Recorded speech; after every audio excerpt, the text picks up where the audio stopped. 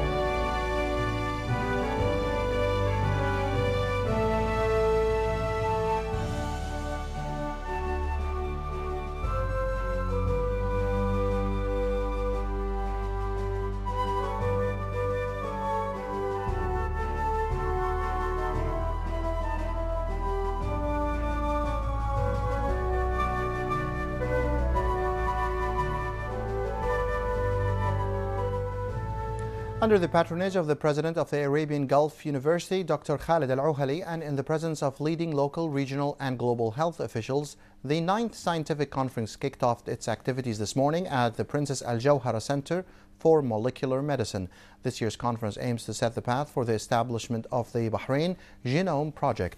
Mohammed Shaban has more details in this report. Global experts in the field of medicine and genetics convened at the Al Jawhara Center for Molecular Medicine on Saturday morning to kickstart the process of establishing the Bahrain Genome Project. This comes as the center hosts the 9th Scientific Conference to build on the experiences of regional and global genetic centers. We invited different experts from different parts of the world.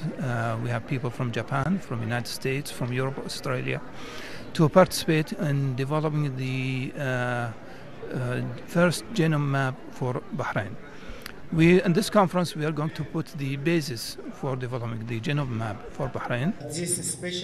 Genomics has impacted the course of medicine during the past 2 decades. The field involves mapping out the genetic basis of prevalent diseases in the population with the aim of personalizing therapy. Now, after the human genome era, when they have sequenced the whole DNA for the human being, this has become very important because a lot of disorders are related to abnormalities in the sequence of the DNA.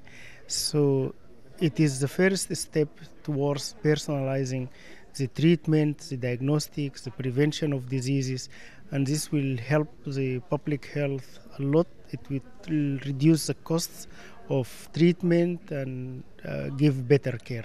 It's important because, first of all, we'd like to start the Bahrain Genome Project here. We don't have it at the moment. They've started it in different countries in the world, like I said, in Japan, in the US, in UK, in Australia, in Saudi, and in Qatar. So hopefully we're going to be next. Geneticists believe investing in the Bahraini Genome Project would help establish effective and safe individualized healthcare, which is expected to yield better results.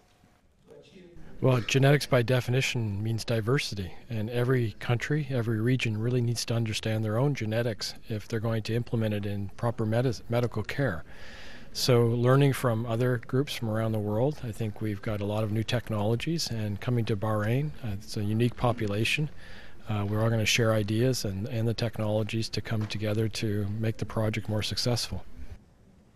Saturday's conference is a major step for Bahrain to join the genomic wagon as it upholds its standards of optimal healthcare. Bringing international genetic experts, that's what medical professionals are doing here today as they pave the way for the future of therapeutic medicine in Bahrain. Hamid Shaban, Bahrain Television News.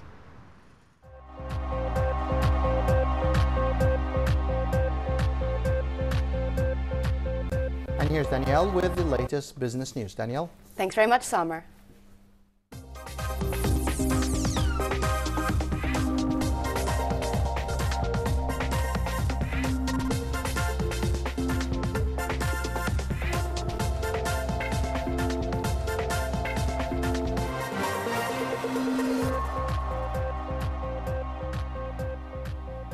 A very good evening. You're welcome here to the business news on Bahrain Television.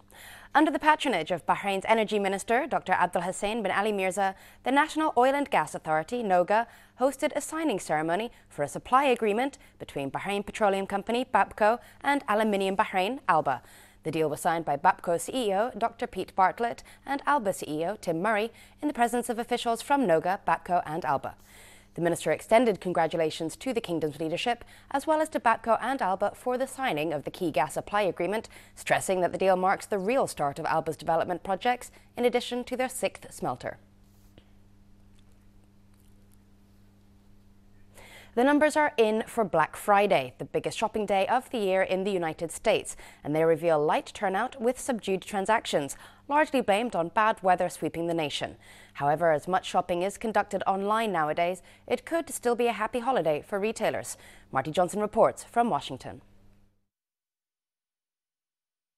Braving Black Friday for shopping is something Emerson and Bailey Weinhold look forward to every year. Because the deals are best and you get the best sale. Everybody's always out and it's always fun to go and spend time. Yeah. Exactly what U.S. retailers are hoping for this holiday season. Happy shoppers, ready to spend, looking for deals. Holiday sales are expected to increase 3.7% over last year. And while that growth rate is a little slower than last year's 4.1%, we're still optimistic that retailers will see holiday sales growth overall. The National Retail Federation says 135 million Americans are shopping this weekend in stores and online. What are they looking for? A mix, including some of the same things Eric and Michelle Turner hope to pick up. What are you looking for? Tech, clothes, food, books? Oh, it's a mixture of tech and sporting goods. We have 2 boys, 10 and 13, so it's all about sports in our house. The retailers also predict a huge year for high-tech and mobile products. We're expecting this holiday season to be extremely mobile friendly, meaning that retailers are placing a tremendous amount of time in attracting those savvy mobile shoppers, and consumers are actually listening to retailers when they come calling. What that means is that U.S. consumers are confident about the economy and what's ahead. They're spending money, cycling it back into the economy, and sending a powerful message to the U.S. Federal Reserve. Most economists predict the Fed will raise interest rates based on statements like this from Janet Yellen, warning delays in normalizing rates could have adverse effects as well. If the FOMC were to delay the start of the policy normalization process for too long, we would likely end up having to tighten policy relatively abruptly to keep the economy from significantly overshooting both of our goals. With global markets anticipating the increase all year, analysts expect Wall Street has already absorbed much, if not all, the impact. giving investment shoppers fewer surprises before year's end.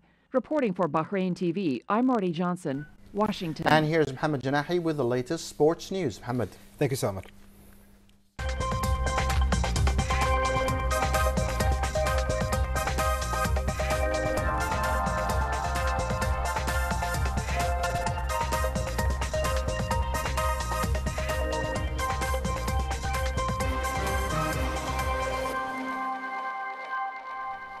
Good evening and welcome to the Sports News on Bahrain TV.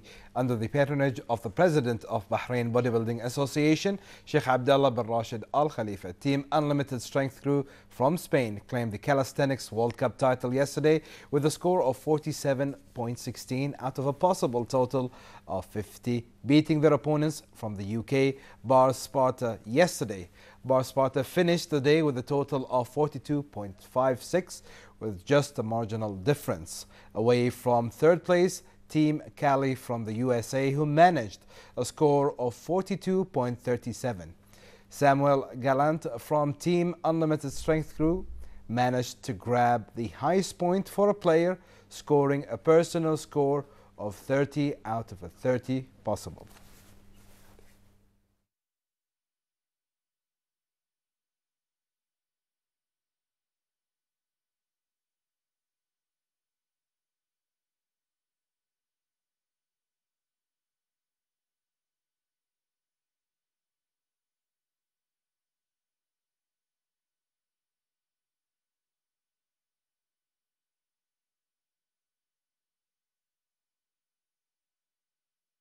Well, to tell you the truth, it's important for us to see what kind of sports the youth are into today, and this is one of the up and rising sports, and it's important for us to show that Bahrain has not only been a host to many other sports, but this one as well.